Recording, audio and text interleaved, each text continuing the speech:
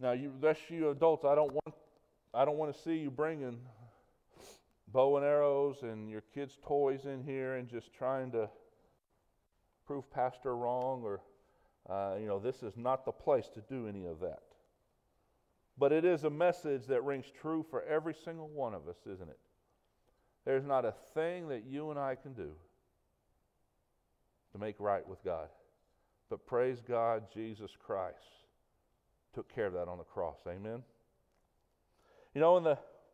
It's interesting. You can look up on Scripture, or you can look in Scripture and find things.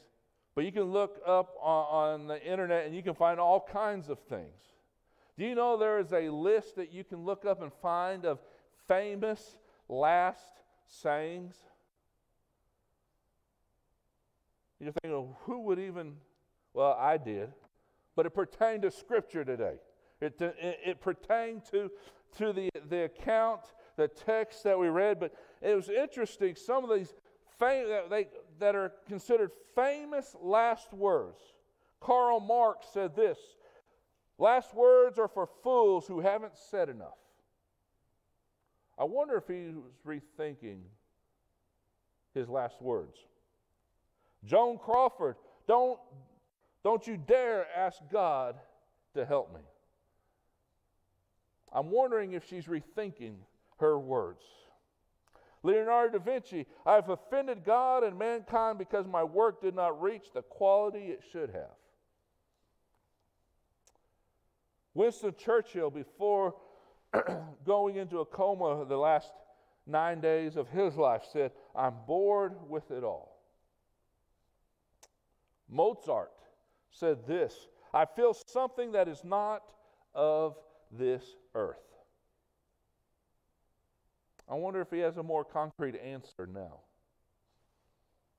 Steve Jobs. Oh wow, oh wow, oh wow. Edgar Allan Poe, Lord, help my poor soul. Voltaire, after being asked by a priest to renounce Satan, said this: now is not the time for making new enemies. I wonder if Voltaire would really like another chance to change his last words. Just wondering. Jane Austen said this: I want nothing but death.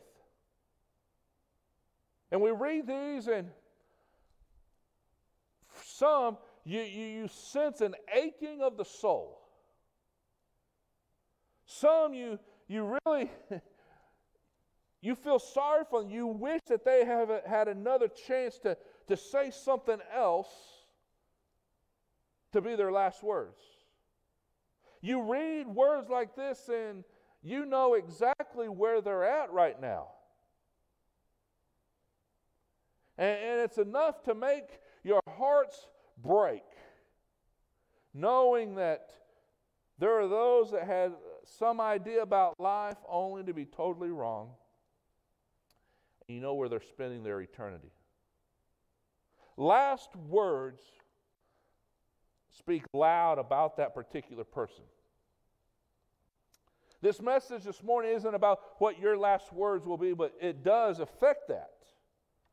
But I want us, as we continue this thought of words from the cross, I want us to consider Jesus' last words.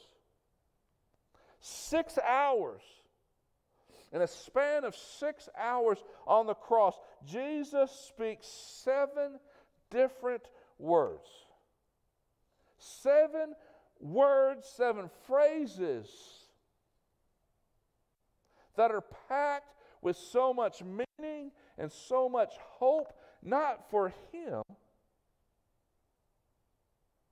but for us.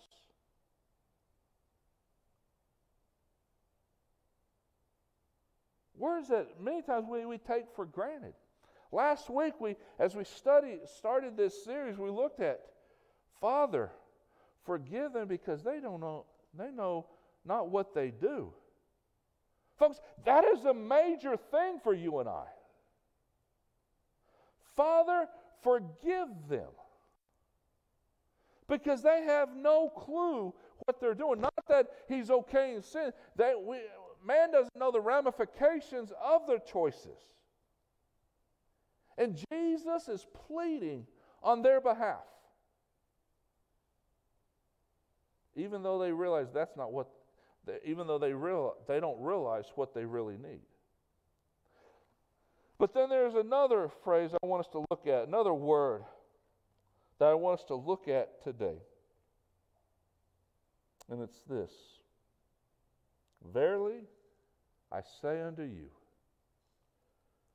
today you shall be with me in paradise. As Jesus is speaking this, Jesus is being mocked. Jesus is being ridiculed because he's not saving himself. The Pharisees, the crowd, the high priests are saying, if you are truly God, save yourself. You've claimed it. You're going to tear things down in 3 days. Let's see it happen. And there is ridicule going on at this moment. He is being mocked. And as he's being mocked because he's not saving himself, but talking about saving others, there's 2 criminals on the crosses. We're not just talking about petty thief guys. These are lifestyle criminals, hardened criminals, armed robbery type of thieves. Thieves that are probably willing to kill to not be found, to take care of business. I mean, you talk about a rap sheet. These guys had it all. One on each side of Jesus.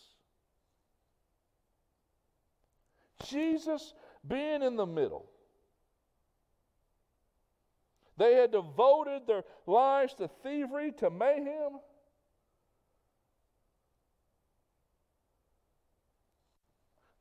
I think you could look at these 2 men, and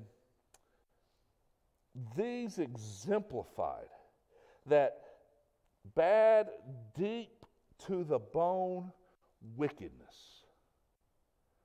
You can look at these 2 men and just they were the epitome of the depravity of man.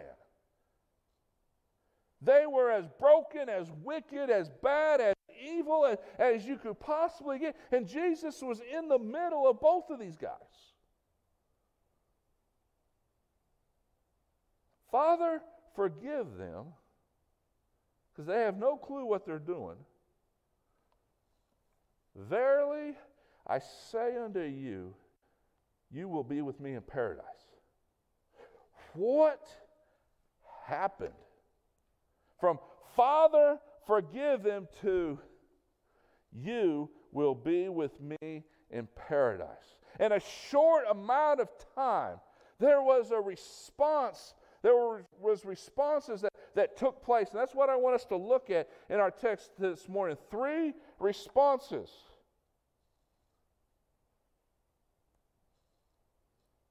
You see, as Jesus is being ridiculed, as Jesus is being scorned, as Jesus is being laughed at, as they are being nailed to the cross, guess what?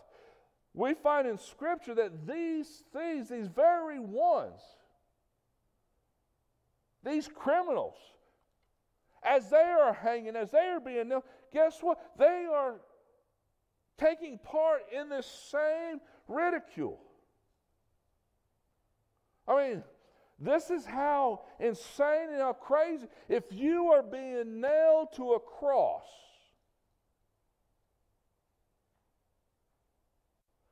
would ridiculing a guy next to you be the thing that's on your mind?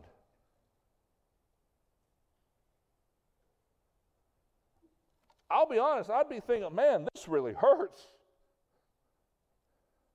In my mind, I'd be thinking, I don't know how long I can last. Oh boy, that's a lot of blood.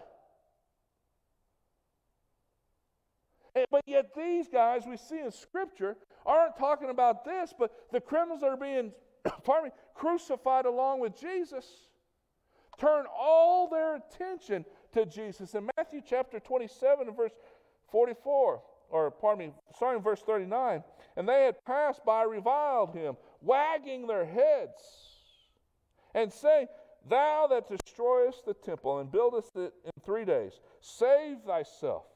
If you be the Son of God, now come down from the cross. Likewise, also the chief priests mocking him with the scribes and the elders said, He saved others himself, and himself he cannot save. If he be king of Israel, let him now come down from the cross, and we will believe him. He trusted in God, let him deliver him now, if he will have him. For he said, I am the Son of God. Look in verse 44. The thieves also, which were crucified with him, cast the same in their teeth, said the same thing, ridiculed the same person. They weren't talking about themselves. Their attention was on the one that was crucified next to him. If they can ridicule him and hurl insults from where they're standing, we're going to do it right here hanging on the cross. That is brokenness and wickedness and evil to the core.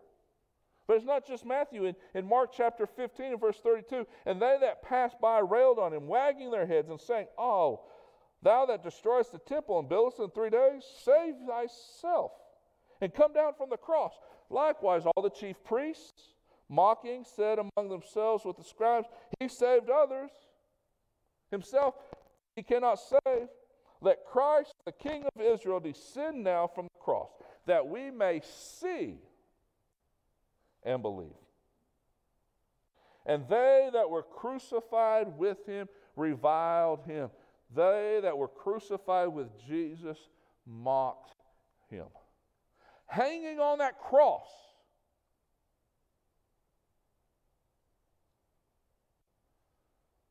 experiencing the excruciating pain that is going through, suffering the same as Jesus was suffering. And their attention was on Jesus, ridiculing him, hurling insults at him. Yet in that moment, in that period of time, when all of that, from them to the two thieves, chiming in, throwing in their insults, I don't think they carefully chose their words. I mean, I think they most likely used the most evil language that you could think of. As they're ridiculing Jesus, I'm pretty sure they're cursing Jesus. Yet something happens.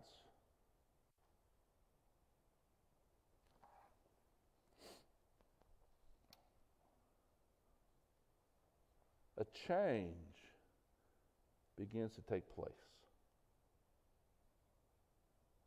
A response to who Jesus is takes place. That's what we see. I want us to look at this first response, and it's this. From one of the thieves, the first is this: if you are Christ,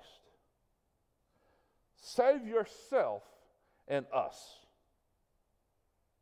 The text says that he railed on him. That word rail is blasphemio, which means to revile or to blaspheme or to slander. At that moment, he wasn't hanging there on his cross, and Jesus hanging on his cross, and you know what? I'm just going to hurl some names. You know, you're ugly, you don't have no hair, you're fat, you're skinny, It wasn't those type of insults. It was blasphemy. It was slander that was hurled at Jesus. If you are Christ, save yourself and us. Hey, if you can get on the cross, get us off the cross. Why? So I can go back and I continue living the life that I have been thinking I'm enjoying. I want to get off this place to go back to what I know. Here's an example of an unregenerate heart. One that could care less about who Jesus is and what Jesus wanted to do for him. Paul writes and talking about the unregenerate heart. As it is written, there are none righteous, no, not one. There is none that understand it. There is none that seeketh after God. They are all gone out of the way. They are together become unprofitable. There is none that doeth good. No, not one. And look how Paul describes it. Their throat is an open sepulchre. With their tongues they have used deceit. The poison of asps is under their lips, whose mouth is full of cursing and bitterness. This is the thief that Paul is describing. Their feet are swift to shed blood. Destruction and misery are in their are in their ways. And the way of peace they have not known. There is no fear of God before their eyes. That's the first thief on the cross. That's his response. If you are truly Jesus, you come down off that cross. Get me and my companion off of the cross so that we can go back and do what we've been doing. Folks, listen, nothing has changed today. Man still slanders and blasphemes God. If you are truly God, you do this in my life. If you are truly God, give me this. They say, if you are truly God, do this and I will believe. No, they won't. How many works did Jesus do in his lifetime to prove who he was and who he is and who he will be, and they still didn't follow him? Coming off a cross isn't going to change the fact. He had already raised people from the dead. What's more difficult? Raising some from the dead or becoming unnailed on a cross and get down and go on your life? But we see today the slander that it goes against the name of God. And because of that, there is no belief in God. There is no honoring God and the things that pertain to God. Just think, there is a time where we've mentioned this. The church building was off limits. You may not go to church, you may not attend church, but listen, that was an honorable thing. You would not mess with it. God's word was an honorable thing. It was held in high regard. Folks, there are people today that could care less what God's word says. It's just a book that's filled with myths and old stories. And their response is the same as it was with this thief. If you are Jesus, do this for me. That's the first response. As I said earlier, from the time Jesus is praying, Father, forgive them, for they know not what they do, someone was noticing Jesus. Because look what the response number 2. There was another thief. And he said this, but the other thief answering rebuked him. He didn't rebuke Jesus. This change that took place, it says that the other answering rebuked him, rebuked the other criminal, saying, don't you fear God, seeing you are in the same condemnation? We indeed justly, for we receive the due reward of our deeds. But this man has done nothing wrong. That's what a miss is. This man has done nothing wrong. How did that criminal know that Jesus had done nothing wrong? You tell a lot about the man by the character that he is. In that short amount of time, they were probably cussing the soldiers as they were nailing them to the beams. As the crosses were put into place, they were cussing and insults. But he watched how Jesus conducted himself. He was probably in close proximity to hear as they were hurling insults, as they were nailing Jesus to the cross, as they were raising up, Father, forgive them. In this mind, this criminal's like, you know what? This man is totally different.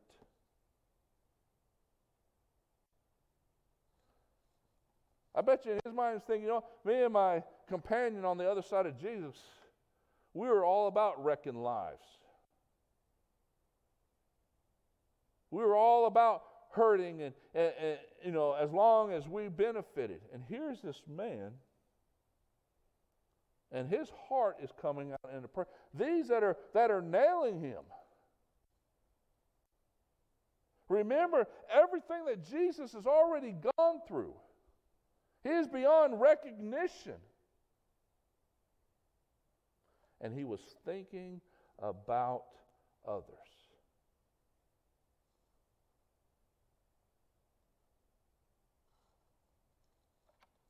And as he talks to the thief, he then turns his attention to Jesus.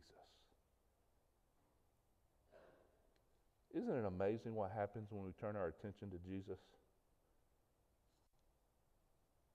He said unto Jesus, Lord, remember me when you come into your kingdom. Lord. It wasn't any other. Lord. What did he mean? Jesus, you are the one who you say you are. Lord, remember me. He acknowledged Jesus as God.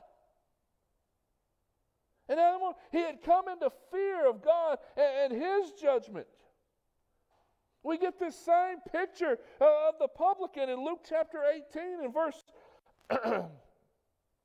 13. And the publican, standing afar off, would not lift up so much his eyes unto heaven, but smote his breast, saying, God, be merciful to me, a sinner. And what did Jesus say? I tell you, this man went down to his house justified rather than the other. For everyone that exalteth himself shall be abased, and he that humbleth himself shall be exalted. Father,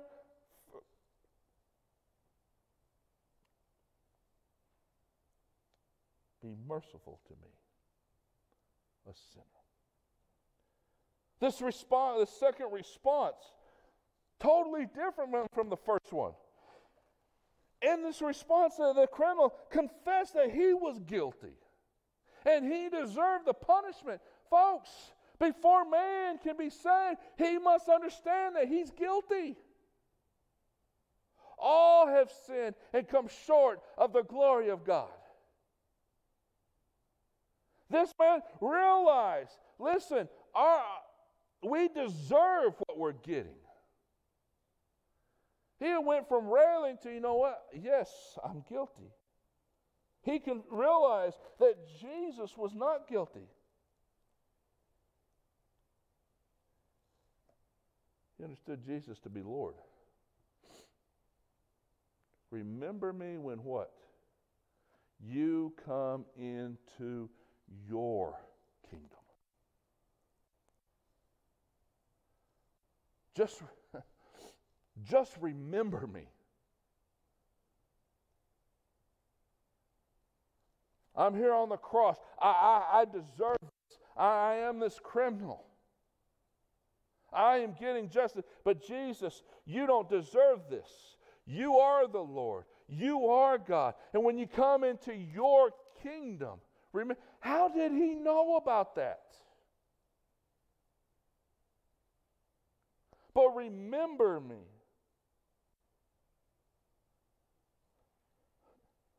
Listen, this criminal was in an utterly hopeless situation. He wasn't getting off that cross. In a short amount of time, he was going to die. There was an eternity before him. And he asked for just a small ounce of mercy. Just remember me. Nothing more. Just, Jesus, when you come into your kingdom, will you remember me? Will you think about me? Just remember. His response was one of confession. His response was one of realization.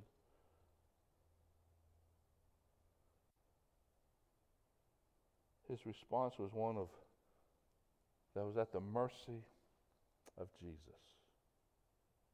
Two different responses. One that blasphemed Jesus. One that acknowledged Jesus.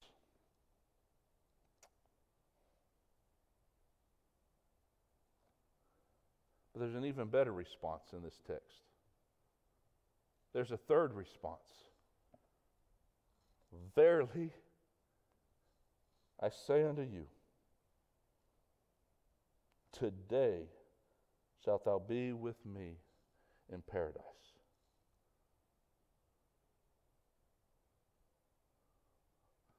I like what Tony Evans says. Pastor Tony Evans, when he's preaching and he comes across the text, especially here in the New Testament where we read the word verily, or many times it's verily, verily. Tony Evans says this, for sure, for sure. Jesus is saying to this criminal, for sure, I say unto you, today thou shalt be with me in paradise. You notice Jesus doesn't say, for sure, I'll remember you. All right, you're a criminal. I'm going to keep you on the outskirts, but I'll remember you. What does Jesus say? For sure, you will be with me. You will be in my presence with me. Not as an afterthought, but in the present. You will be with me in paradise today. This cursed criminal, who the Jews viewed as unredeemable, was promised entrance into the kingdom of God. In their eyes, this was outrageous. Folks, this is outrageous today. Because we still look at people and say, you know what? You don't deserve Jesus. You've done this or you've done that. Listen, it doesn't matter to Jesus.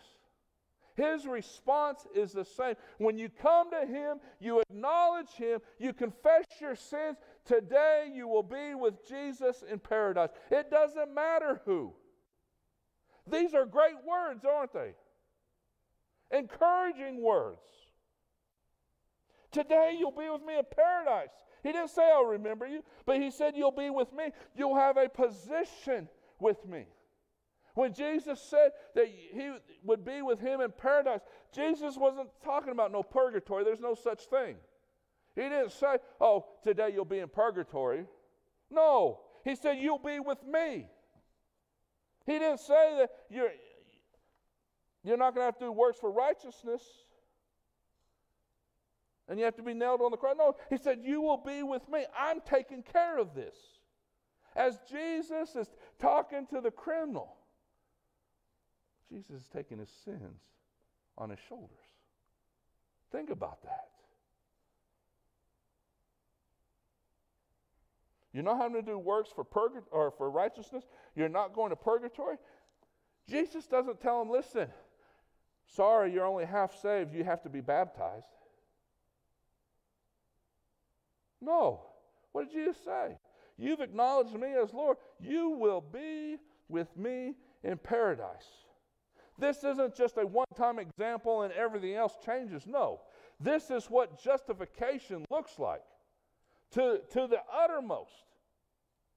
You will be with me in paradise. Why? Because the sins that the blood that I'm shedding right now, the sins that I'm going to be taking on my shoulders, is the price being paid.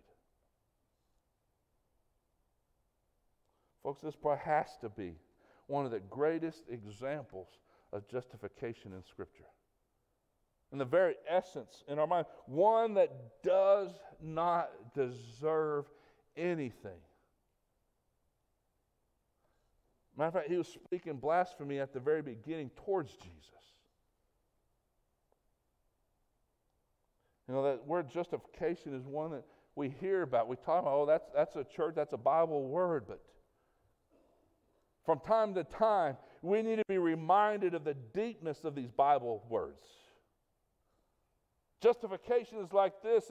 There's a story of a man in England who put his Rolls Royce on a boat and went across to the continent to go on a holiday. And while he was driving around Europe, boy, doesn't that sound like a nice trip?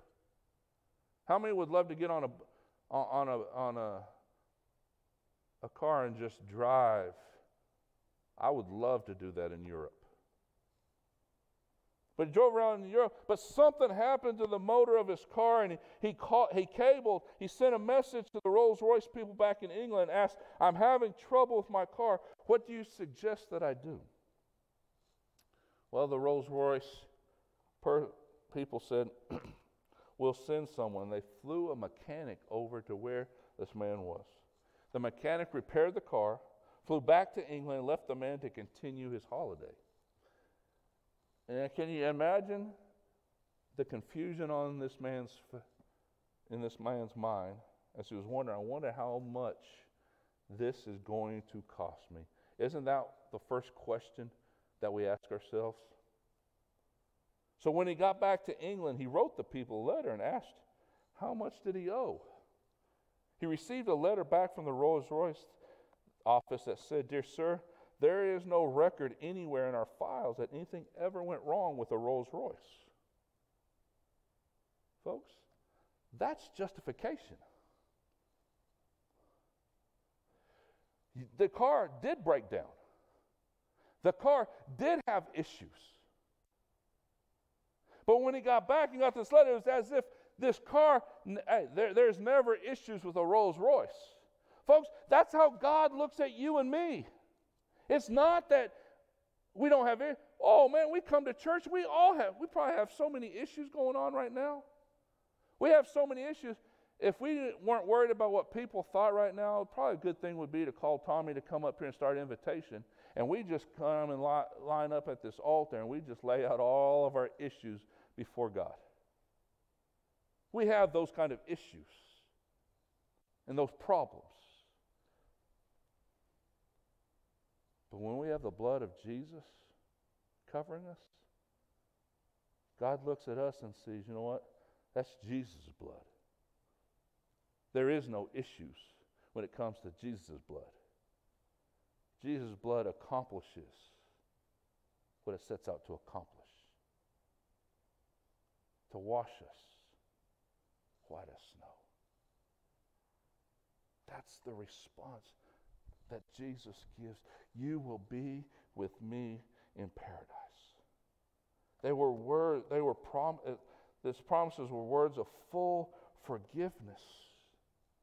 When he says paradise, listen, it's not trying to figure out what is paradise. I've sat around fellowship tables with preachers and different ones, and we talk about, what is actual paradise? Listen, all paradise is, it's a picture of full reconciliation with Jesus. Being with Jesus. Wherever Jesus is, guess what? That's paradise. Because nothing else compares. He was still suffering unspeakable physical torment. But the misery of his soul was now gone. For the very first time in his life, he was free from the burden of sin. If what Jesus said, today you will be with me in paradise, he's probably thinking, oh, I hope this death thing really comes on quick, because I got something good to look forward to. As believers, we can say, listen, we sing, this world is not my home. I'm just a passing through. For the first time, man, I get to be with Jesus. As this thief was hanging there, the Savior next to him bearing his sins. As that thief was hanging, he was being clothed with Jesus' perfect righteousness. You have the response of the first one. If you're really Jesus, get yourself down, and while you're at it, get me down. You have the second one realize, you know what? Remember me in paradise. Remember me when you're in your kingdom. Then you have Jesus. For sure.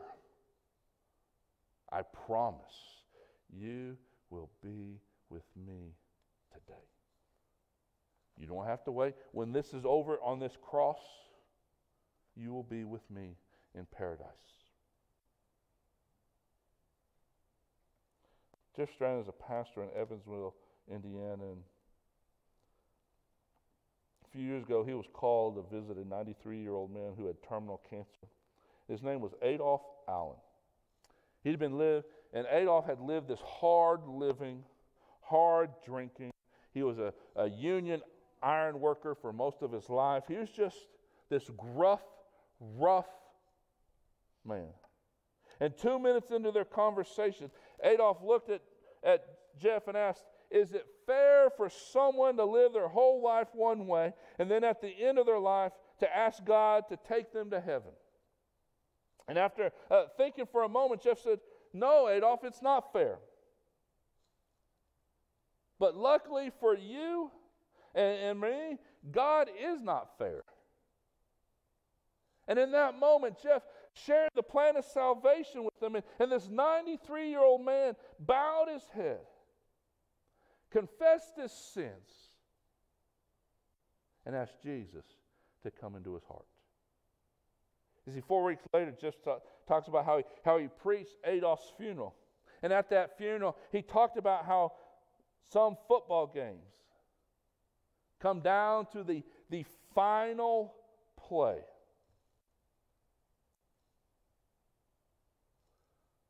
There might have been a team that has been behind the whole game, from start to all the way to almost the finish. They've been behind, scrapping the whole game. But on that last play, time may be ticking away. The quarterback goes and he heaves up a Hail Mary. They may have been behind all game long, but that last moment, that Hail Mary goes up, and somehow, some way, that ball falls into that receiver's arms as he is falling into the end zone. And guess what? It doesn't matter if they were trailing the whole game. It doesn't matter if you think it's fair or not. Guess what? That receiver scored that winning touchdown with no time left. And many times, that's just exactly what Jesus does. Was it fair that this thief lived all his life? In our eyes, no, it's not fair that he can live whichever way and then be hanging on a cross and then, he gets to be with Jesus in paradise? I don't know about you, but I'm glad that Jesus doesn't deal in fairness, but he deals in righteousness, and he deals in hope, and He deals in mercy. Because as long as there's still a second on the clock, there's still opportunity. Remember me when you come into your kingdom. For sure, you will be with me in paradise. What a word of hope that Jesus, as He's on the cross, if we put our faith and trust in Him, it doesn't matter if we're young or old or in between. We truly put our faith and trust in Him, you will be with me in paradise. Let's pray. Our most gracious Heavenly Father, Lord, we come to you, we thank you for this opportunity, Lord.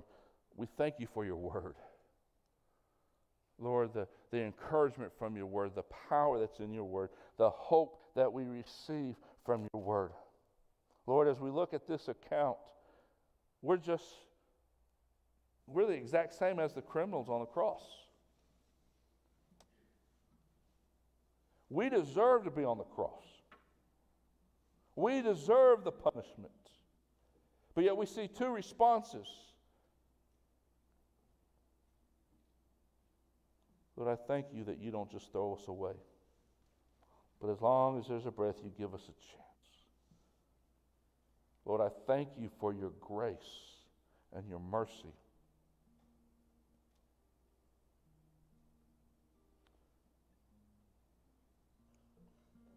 We stand condemned to die.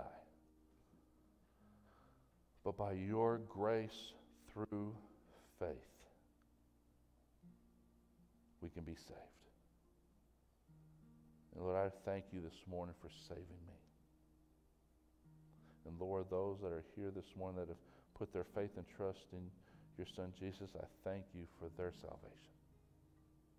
But Lord, if there's one here this morning, maybe they are sitting here this morning and they truly have never put their faith and trust in Jesus. Lord, I pray for the ones that may be watching this live stream or maybe watching it later on, Lord, if they've never put their faith and trust in Jesus Christ. Lord, I pray that they would be like criminal number 2, realizing you are who you say you are. That they would confess Jesus as Lord, finding forgiveness of their sins. That's what life is all about. And Lord, that's what you have called us to do, is to go and proclaim that very message.